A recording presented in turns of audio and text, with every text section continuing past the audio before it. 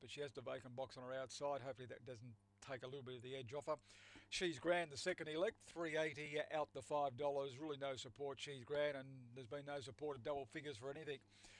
Then they go now for race number 6. So it's all about My Little Mate again here at $1.25. Second leg of the quaddie. And they are all in. Green light. Lure Travels all set for the 6. Favourite in the yellow. Ready.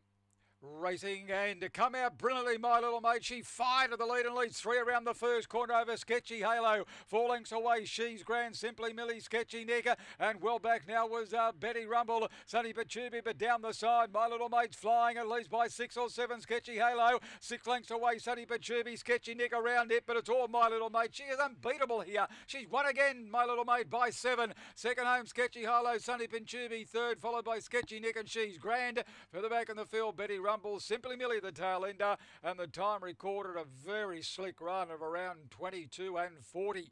22.38 in fact. 22.38 the time recorded. Of course, she holds the record at 22.19, but she just fired out on all cylinders off the yellow and was never going to get beaten by Fabregas. Had a little mother, raced by Michelle Cook, trained by Barbara Spackman. Barb's done a fantastic job with this chaser. 3 seconds, Sketchy Hollow, Darren Wilson did all the chasing, and 2/3, Sonny Pachubi, Adam Wade. 1 She's Grand has run 4th, 5.321, 14.36 there was the run home. That first section is going to be very interesting, yeah.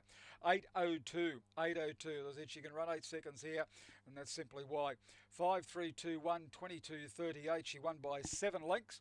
2.5 second and third, 7 by 2.5. She'll pay $1.20, $1.10 on the New South Wales TAB.